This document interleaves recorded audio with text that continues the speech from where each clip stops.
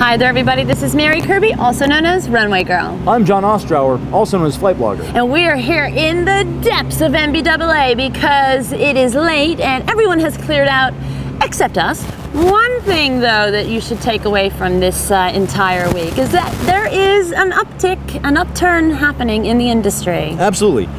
Seeing NBAA from 2008, when the economy was literally collapsing around the show, 2009 when we were at the bottom, and now 2010, you really get a sense of the contrast over those years of where the market is today, and things are really on the upswing, I think. And we're seeing plenty of new programs, but we're also seeing some interesting things happen with used aircraft. I spoke with Nextent president today, and he was telling me about how they take these Hawker Beechcraft aircraft, refurbish them, and there's a real market now for these type of aircraft, and that means there's a market for those interiors firms and designers that are looking to get in on that retrofit. Exactly, and really this market right now is about getting the most out of the aircraft you already have. And I think when we get in the next few years, we're going to see all these new models coming in, and really it's straight up from there. It is. Now another big theme is the fact that everybody is getting fitted with connectivity, John. Absolutely everybody that we talk to has a plan or is talking to or has already locked down a plan for in-flight connectivity for their aircraft, and that's a pretty significant deal, especially for aircraft that are small and mid-sized aircraft that would never have had in-flight broadband in the past. Now they're getting it. Well, connectivity, especially when you use it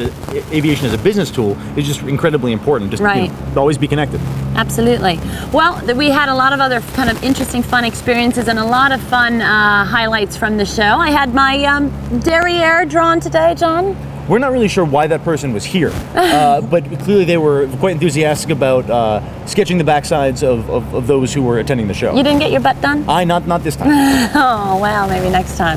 How about you? Did you do anything interesting today? Well, actually, sat in a social media panel today, and we actually discussed the latest trends in social media in the industry. And really, it's becoming a necessity for the business community to interact with its customers, and really with the community of broader community of aviation to interact with itself. I know there's a number of companies actually really pushing that right now. Aircel recently launched a crusade to try and get the business aviation community on Twitter, and they're actually doing a pretty good job of it. There's a lot of other people in the space doing it. Guess where we're headed after this? We are going to the official NBAA tweet up. Yeah, we can't wait. And we're going to meet everybody that's been really embracing social media in the business aviation sector.